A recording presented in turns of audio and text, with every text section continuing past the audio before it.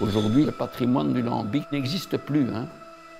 La gueuse, qui était une boisson populaire à l'époque, bien, le peuple ne la boit plus. Hey, Jonathan, how are you doing?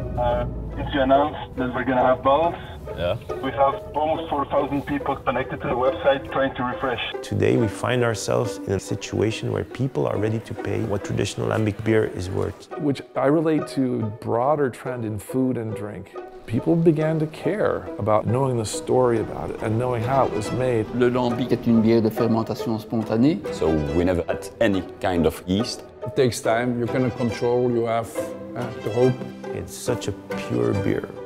But 70s, 80s, even 90s, no one was asking for lambic. Different times in my life I said, it's over, that's enough. Ça allait très mal, comme dans toutes les brasseries de lambic à l'époque.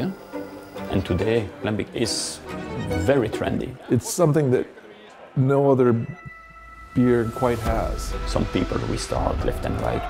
If there's any hype around the beer, don't blame it on me. I just started making beer because I love lambic and I thought I could make something too.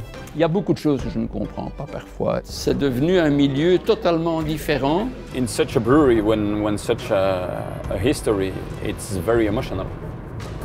Very emotional.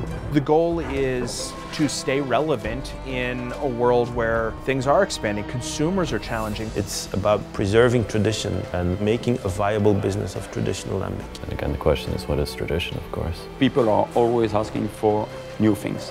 That's not a problem. But never betray the beer. Never.